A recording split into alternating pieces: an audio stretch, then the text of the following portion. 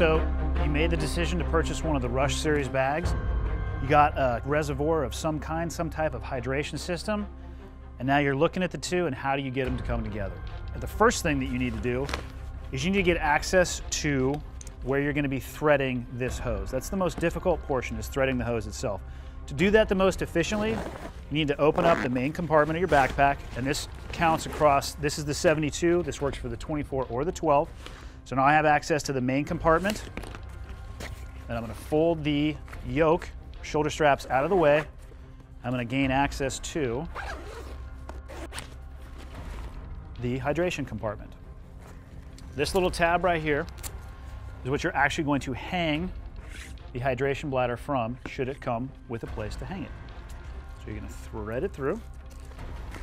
Now you need to determine which side of the backpack you want the hydration hose to come through.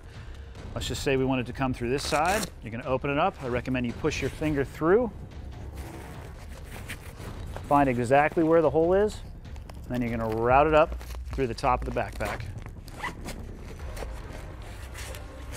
Now you can utilize these straps right here. These could be used for MOLLE. I wouldn't necessarily recommend putting anything on there as an accessory, but you can route the hose right underneath. So now it's coming down to this side of the bag.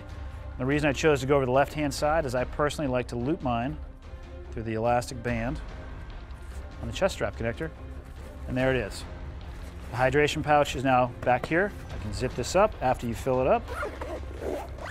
It's ready to go.